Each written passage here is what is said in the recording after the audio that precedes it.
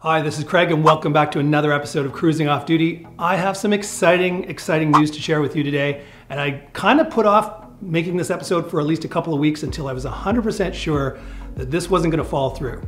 So what I'm going to announce today is that I am going to be doing what will probably be one of the longest passages I will ever do, even when I own my own catamaran, because I've been asked by Xquisite Catamarans out of South Africa and a brand new owner, Sean Moody, who's just bought hull number 7, I believe it is, if I would join him on his first passage across the South Atlantic, well, and across the equator as well, into the Caribbean. So we're going South Africa, up to Namibia, across to St. Helena Island, up to Ascension Island, across, I think, 4,000 nautical miles to the most southern tip of the Caribbean, and then up through the Caribbean islands, across to Florida, and then eventually the final destination where Sean lives is in North Carolina. Needless to say, that is a massive, massive voyage. Crazy big. My last transatlantic last year with Paul and Cheryl Shard from Distant Shores was a little slower than expected. It took us 22 days. It should have taken maybe 14 to 17, but the wind was pretty low. It is what it is. 22 days was a long time to be at sea. This is going to dwarf that. So we're thinking it's going to take about 6 weeks to get to the Caribbean, and then who knows how much time we want to stop at each island along the way. I had to ask permission from work, my police service, to see if I could take a leave of absence. It took a little while, but eventually I got approval for that. That was one of the holdups for announcing it. And then once it was all announced, the time that we were going to leave kept changing too, so I started wondering if the permission I'd asked for was still going to be valid, as the estimated departure date kept changing later and later and later.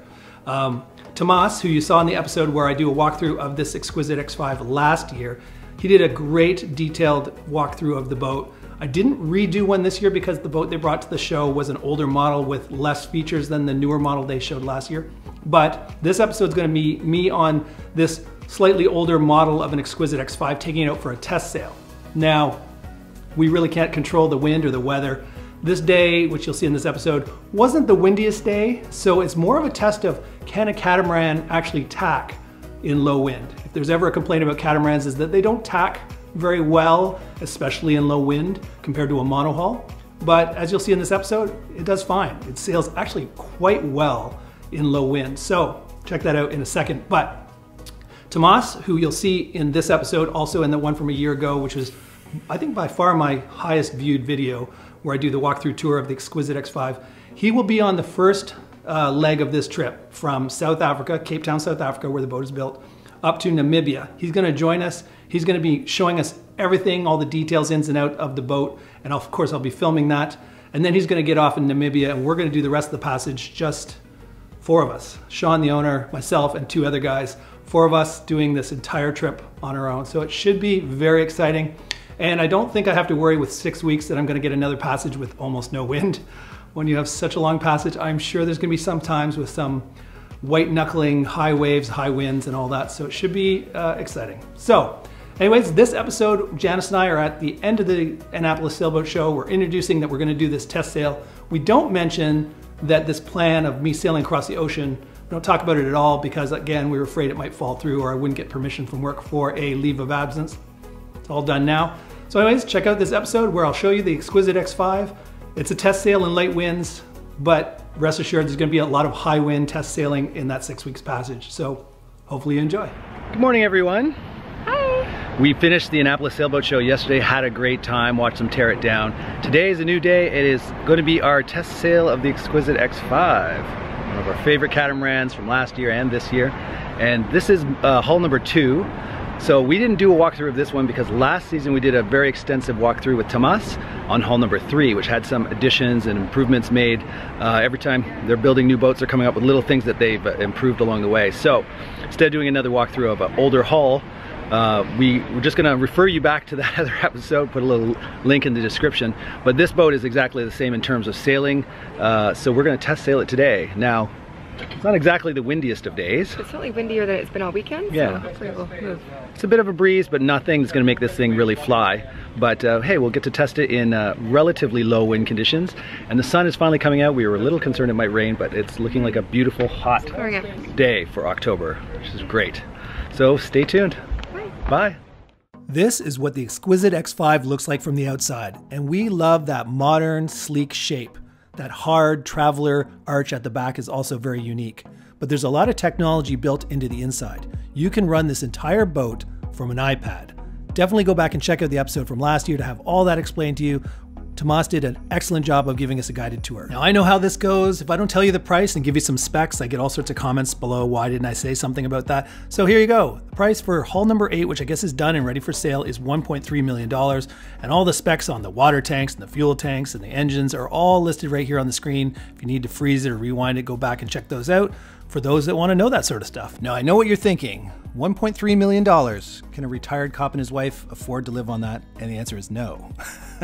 Not even close. Now, Janice and I watch a lot of YouTube where people are traveling the world with a dog, and we always think, what, would we do that? And then we come up with the conclusion, no way, it's way too much work.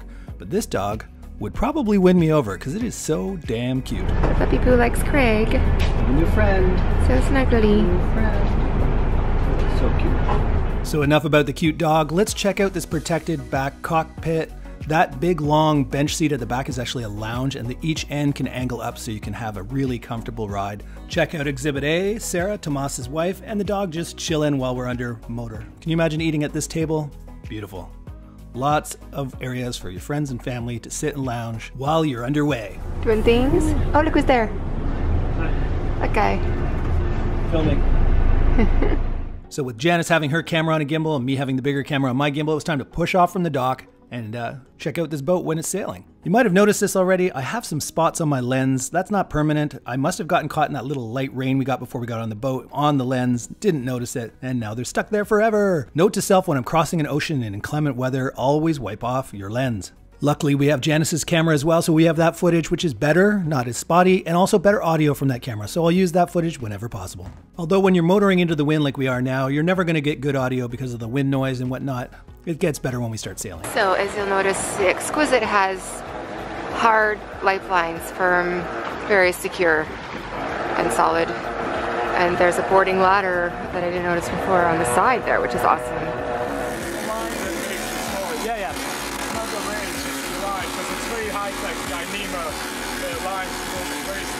Look, Mom, no hands. So what Tomas is doing here is he's raising the sail with the electric winch by running it with his toe. The button is put down there for a reason, so you don't even need to put down your drink while raising your sail. Fun stuff. Okay, so now we see that the main is up. Very simple, let the topping lift out. What he's showing us here is after the sails are up and everything's the right tension, you can get rid of all those ropes and lines by sticking them in the floor. Pretty cool. No more tripping. We're in the channel here, so it's a river where we are. It's the South River. So we're in the channel, so we don't have much space to maneuver. That's why I don't have a very good angle to the wind yet.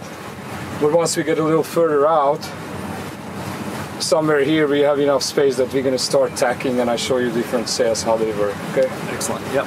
I'm just going to voice over a lot of what Tomas said because the wind noise was out of control. He's showing us that the instruments that are over here on the right on the new setup is over in the middle, and then he pulls out a photo to show us what the new setup is. As you can see, the screen is bigger and brighter. The throttle moves over to the left side, then all those other instruments that are sort of behind you are now in front of you. It's just a much better setup. I think we see that in the episode from last year when he had hull number 4, I believe, at the show. With electronic throttle controls instead of the cable controls we did it before. And what else changed? And we fit a nice composite steering wheel. It's a bigger diameter, thicker. It's a nice. It's mainly you know, the aesthetics of the boat, but it looks really nice. Yeah. Big composite wheel. Obviously, you have autopilot control, and you have another Garmin to see all your information from the network. And we fit this. We fitted before as well. We have it again. It's the Garmin grid. In case the touchscreen gets wet, salt water sprays on it, your hands are wet, it's not, sometimes the touchscreen doesn't work very well. So we, as standard, fit this backup control. It's the joystick. It gives you full control to the display, same as you would have with the touch display. Drink holders, of course, and the compass, and on this side you have some of the switches that it's all on digital switching, so you could switch everything from the Garmin. You could just go on the Garmin screen and switch and monitor your tanks or switch any lights on and off. But some of the switches that we thought it's important, we put it up here, so you don't need to like change the screen, go into it. For example, the the work lights on the deck.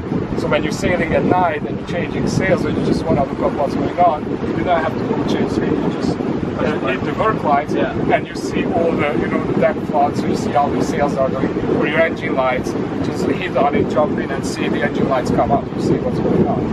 Very quickly. Also, obviously, the important things like bilge pumps and this kind of things. Also, engine battery parallels, meaning, let's say one of your engine batteries, starter batteries, fails for any reason, you don't even have to go to the engine room. You can just push this button, motorized switch parallels the two starter batteries, so you can start one engine from the other.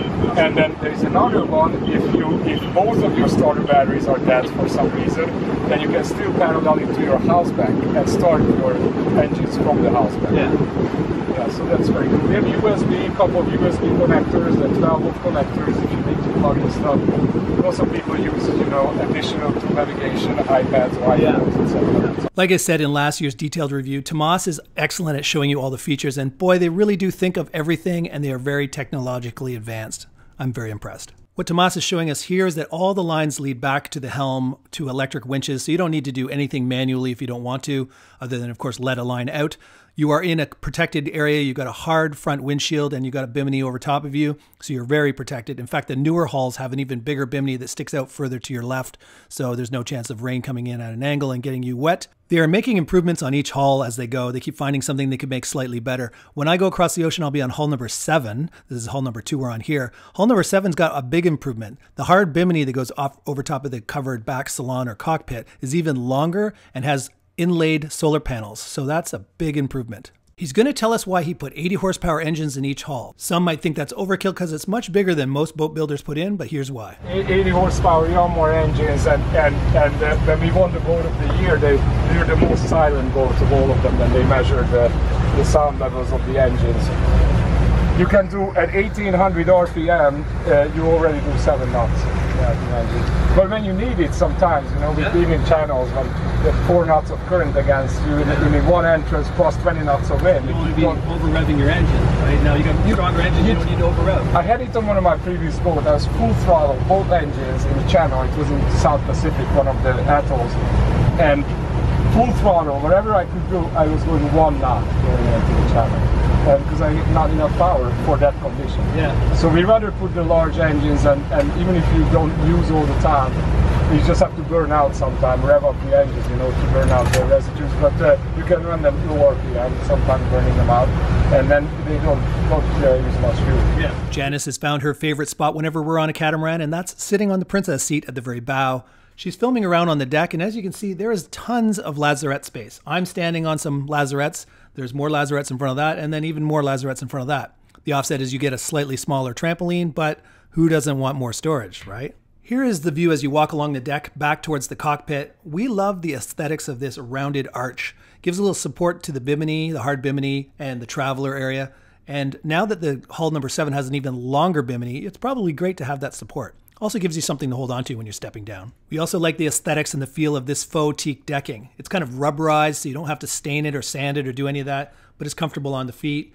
You have your dinghy davits that's built right into the boat, and of course that big nice area to sit at the back. You can see that black padding in the roof. That's actually the drop-down enclosure. It is included in the price, and that gets you out of the sun, and maybe it zips down in case there's bugs. This is almost a must-have feature if you're going to live on your catamaran, because one thing that kills you is being out in the sun all day, and being able to drop down some curtains for some shade would be a welcome benefit. You're about to meet David. Him and his wife Peggy own this boat, and they've been sailing it for years. We're also going to complain a bit about how when we want to test sail, there's absolutely no wind. Yeah, we saw the forecast this morning, and of course we have it in metric because we're Canadian, but it's at 9 kilometers an hour, which I'm like, well, you would know. You're probably metric in your country, right? It's 8-9 kilometers right now. Yeah. 7-8. Yeah. It's less than it even said, which was already low. So we do have a hurricane coming up. I know. This is the lull before the storm. Let's stick around. Yeah, we could stick around. We got white water coming off the back. What's the fastest you've ever had it sailing, like on a consistent speed? Charleston last year with a 25-knot wind. Behind me, I was wing to wing,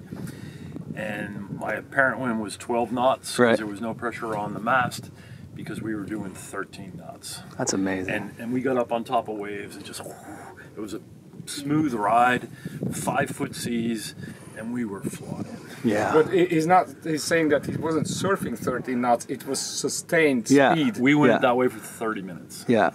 Yeah. And no pressure on the mast because it was only a 12 knot apparent. Yeah. So you're not overtaxing things. That's amazing. We did a sea trial in Cape Town, you know, like, what if we push the boat to limits and see what it does? And I do not recommend it. No. It was like factory. This is a factory tested boat. Sales guys on board just when the boat was launched. We had the rigging guys, you know, Sparcraft on board. We got everybody from our team as well. And we got the boat up to 18 knots. But it was like above where you should be already reefing. And so what we did, we didn't reef. Right. Early we were seeing, you know, how the rig, the hull dynamics and that, and everything, and she was up 18 knots. We were almost like lifting the hull a little bit out of the water. We said, okay, this is cool. But yeah, that's not what you're supposed to do with this boat. But she's super comfortable on long trips. This same boat 2 years ago, we sold it to the Peggy and Dave at the Annapolis Boat Show. And then they asked us if we could deliver it for them to Florida. So it was only my wife and I. So we sailed down the boat and we did pretty much, we had good wind and it was a nice passage. We did 11, 12 knots most of the way. It was a really nice trip. It is really nice. But on long distance cruising, I would say you can easily calculate the 9 knots, 8, 9 knots, because she sails really, really well. People are all surprised how well the boat sails. I wish I could show you. Yeah, you can only do what you can, right? No wind. But the fact that you're not stopped in such low wind is saying something. That's we'll see. I mean, we're doing now 1.9 knots. 1.9. I'm not sure if you can be able to turn, but I can give it a try. But if we stall, I don't know. We'll edit that out then. Because it's, I mean, we literally. It's not a fair, we're doing 1.9 knots. None of the production cats like lagoons would be tacking in this low wind. So if you can't, then 1.9 knots, and it's auto tack. So let's see if we can do this. All right. Okay. Now you film him, I'll film this. 1.8 knots. Coming about. Jib's getting backwinded. Still turning. If the jib catches, you're going, you're good. Oh, it's coming. You're going to make it. Yeah. You're still coming across. Yeah, you didn't stall. You didn't stall? Nope. Now we're off the other side. It just no wind. Yeah, but you didn't go in. You didn't get stuck in the irons, right? We have 4 knots of wind. And right now we went to one knot speed, so we slowed down to 1 knot, but we still did. You passed through it, yeah. That's great. So yeah, if you really, really don't want to use your engines, you could do it, even if 4 knots of wind. I mean, that's amazing. That's quite amazing, and that's the best thing I can show now, really, because that speaks for the boat's agility to maneuver and turn, and that kind of already tells you what it would do if there would be a little more wind. Yeah. Of course, we have to ask Dave what he loves about having a catamaran over a monohull, and it's something we already knew, but always good to hear. The best part is you can drink. You can put your drink down. Yeah. And you turn around, it's still there. I know. Yeah. I said that so many times during my transatlantic passage there. I go, I just can't believe how comfortable this is. We're doing 10 and a half, 11 knots, and they're inside talking and drinking and putting their coffee cups down and walking away, going to the washroom, coming back, everything's still there, and we're moving along like on a monohull. If you're doing 11, 12 knots on a monohull, your heel way over, everything's flying around. It's like neck front. Yeah. Oh. Space. We try to put up the reacher. The problem with the reacher is 4 knots of wind in one hold, because it needs at least 60 degrees apparent wind. And the problem is the wind is so little. In the moment we're going to start to move, our apparent wind is going to go towards forward, your front. Yeah. And then it will stall the sail. So in 4 knots of wind, the reacher won't work. Yeah. We didn't really think there'd be enough wind to have the Screecher really work, but you know, what does it cost to try, right? So we put it out just to see what would happen, and boy, are we impressed that we did, because the boat started sailing really quick in this tiny bit of wind. There you go. Okay, that's it. So let's see the best we can do. You know what though? I mean, we have a monohull, we have a Beneteau, and in 5 knots of wind, we'd almost be standing still, because our boat has got, you know, in mast. Yeah, the sail hangs sail's like not a curtain. that big, so in 5 knots we're doing, like, we're lucky if we get 1 knot. So you're doing well. It's a big boat. I mean, that's, now look at it. Now we got 6 knots through wind. We're already over 3. And we're gonna do better. We always do better. With 7 knots true wind, we got up to 5 knots. So, but if you start just at 5 knots, where we have the limit here, we start moving. Now with 6 knots true, we already 3.5. So we start getting speed. You feel it, right? Yeah, exactly. This is what we need. You need at least 6-7 knots to move the boat nicely. That's decent. But Now you can hear the water going by. Ooh la la. Yeah. Okay, we're You almost can. hitting 4 knots now. Speed. Ooh. With true wind 6.5, and we're doing 4 knots. That's 6.5. Pretty impressive. And I can feel more breeze. Yeah, you can feel it. Yeah. Just with a little top. Yeah. And all the Bless you. maneuvers we did, we never stalled. No. No. I didn't have the engines on No. since we left. No. For sure. I think that's quite impressive. Yeah. Yeah. It's like with this luxury. Because I and really that's like not having engines on. Yeah, if you're not in a rush. My wife lives for no engine. Yeah. This is where I'm at. Peace and quiet. Okay, you can film these guys because it speaks for itself. Okay, so you see here the true wind speed, 5 knots. Okay, from 90 degrees. We have the apparent wind at 5-6 from 70 degrees, and with 5 knots, we're doing almost 4. You see the GPS speed here. If you see here, apparent wind is 6 and GPS speed 3.8. But the true wind is lower a little bit. True wind is 5.5 only. So in 5.5 true wind, we're doing 4 knots. That's very, very good. So it shows an efficient hull, you know what I mean? Efficient shape.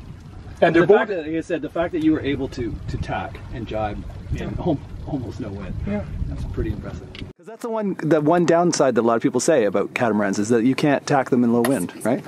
I mean, you see Yeah. what we did. Yeah. You see what we did. And now we're doing 4 knots. I mean, doing 4 knots in this In an almost windless day. 5.6 true wind. Yeah, I'll just pan around to show you. It's There's getting no white caps, no waves, nothing. So we are definitely on a very, very calm day. In fact, every other sailboat that's gone by is just motoring. Yeah. Yeah, you can see the wake is starting to build a little bit of wake. You can hear the water. You stay there, I'll go. And we start moving a little bit. Okay. Do this.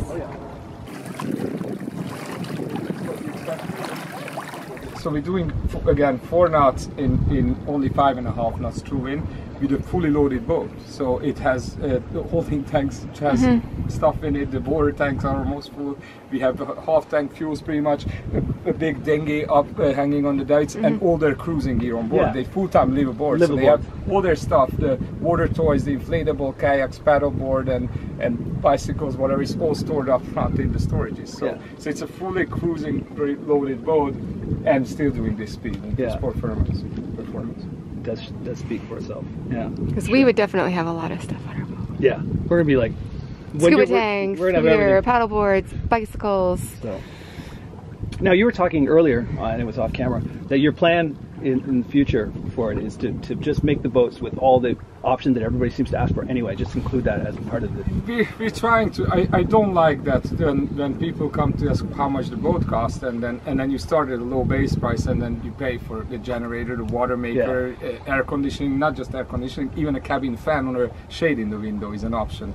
I just don't like that setup. So 30 years ago or 20 years ago, an electric car window was an option in a car. Now you can buy one without it. So who would buy a 50-foot boat without like air conditioning, a washer dryer, a water maker, Electric a solar toilets. panel? Electric toilets, yeah. Yeah, like who would do that? So you would need all that stuff on board. So my plan is really just even more than what we do now. Yeah, you already do that now. We right? already do, but we still have some options. So a couple things like scuba compressor or satellite communication could be out, but like Wi-Fi and GSM and like an Iridium system should be standard, because everybody who buys a boat like this will be cruising. Yeah. So they will need all those systems. I'm trying to integrate even more and more standard equipment to reduce the optional equipment to the minimum. Right.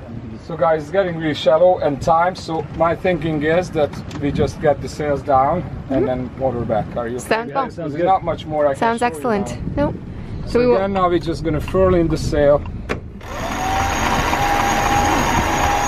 was easy. Now that we are into the wind, we drop the main right here. So dropping the main sail, again, very simple. What you do is autopilot, you put it on wind hold. So it's going 0 degrees to the wind. Okay, we can slow down a little bit. And then now we have to take out all the line that we put away main halyard. Just put it around a couple of times, pull it up so it's easy to open the locker. You put the traveler back in the center because we let out the topping lift. So obviously now you want to tighten the topping lift, so when you drop your sail, you hold the boom, and now we can go with the main. Now I like to give a little speed now because that makes sure that the autopilot has good control to keep it straight into the wind. Yeah. And meaning that it's going to drop straight into the bag. Right. And then you don't have to go up there, you don't have to deal with it. So here we go.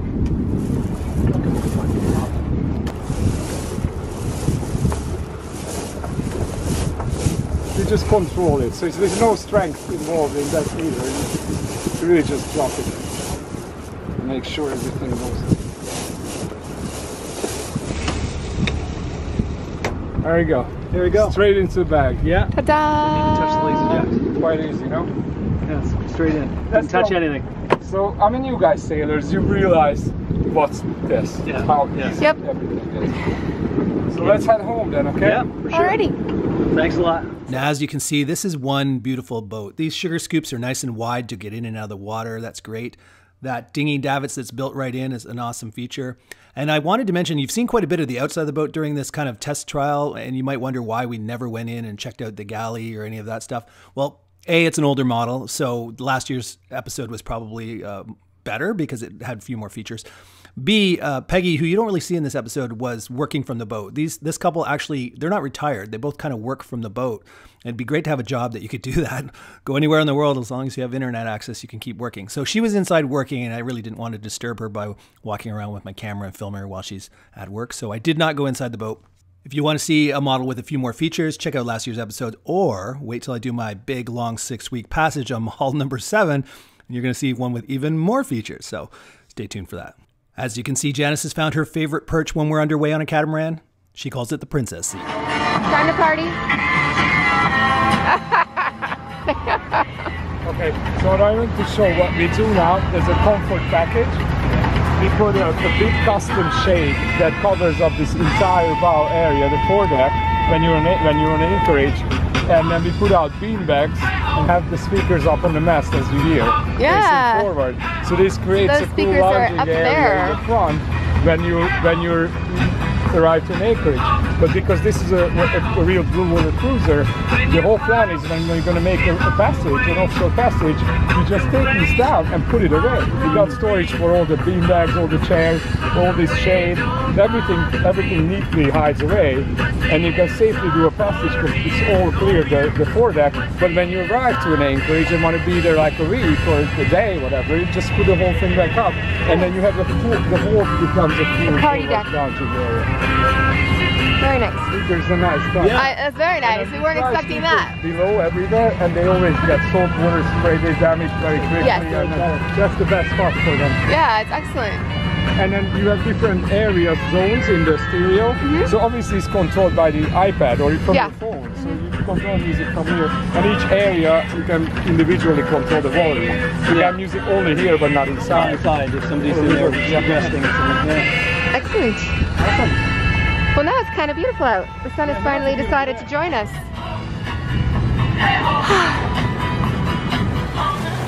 Dog is in the lap of luxury. Unfortunately, our beautiful day out on the water had to come to an end. The couple that actually owns it wanted to get the hell out of Dodge before that hurricane started hitting the area, so there was a bit of a time crunch. But yeah, I can't wait to spend 6 weeks on a boat just as nice as this. Now, in order to do this long voyage, I needed to ask for time off work, which is a leave of absence, no pay. It kind of hurt a little bit. But to cover some of the costs of this trip for me, I have my patrons that have been around. And that is like crowdfunding, sort of people that just say, I like what you do, and every time you do a video, I want to give you coffee money or beer money or whatever you want to call it. If you're interested in doing that to help support the channel, that'd be great. Go to patreon.com/cruisingoffduty. But new to this is Tomas has some boat parts manufacturers that, or go into every one of his boats. He talked to them, and some of them want to get on board and also support this voyage for me to cover the costs. And that's great, so I want to thank them as well. As a special thanks to the patrons who've been supporting the channel, I want to give them a little extra. So every time I'm anywhere, whether it's South Africa or any of the islands where I can get some Wi-Fi, I'm going to do a little video update about how the passage is going so far. These won't be fully edited episodes. Those will happen when the passage is finally done and I have time to edit all this footage. But these little updates will be like one shot, just turn on the camera, tell everybody how things are going, and then send it on through Wi-Fi. So yeah, patrons will be able to get that extra footage. So yeah, one more reason to become a patron. And lastly, I want to mention that we're planning to do a live episode. This live episode is going to be where you guys can ask us, me and Janice, questions about this planned trip I'm going on and what Janice thinks of all this. And also we're going to talk about all the boats at the Annapolis Sailboat Show and what we liked at the top of our list. You know, we kind of put them in order based on category. So if you're interested in that, look forward to an upcoming episode. It'll be live, but also once it's done, it'll be recorded for anybody who wants to watch it in the future. If you found this episode entertaining or informative, show the channel some love and give it a thumbs up. That always helps us out. So until next time, this is Craig And Janice. wishing you safe cruising.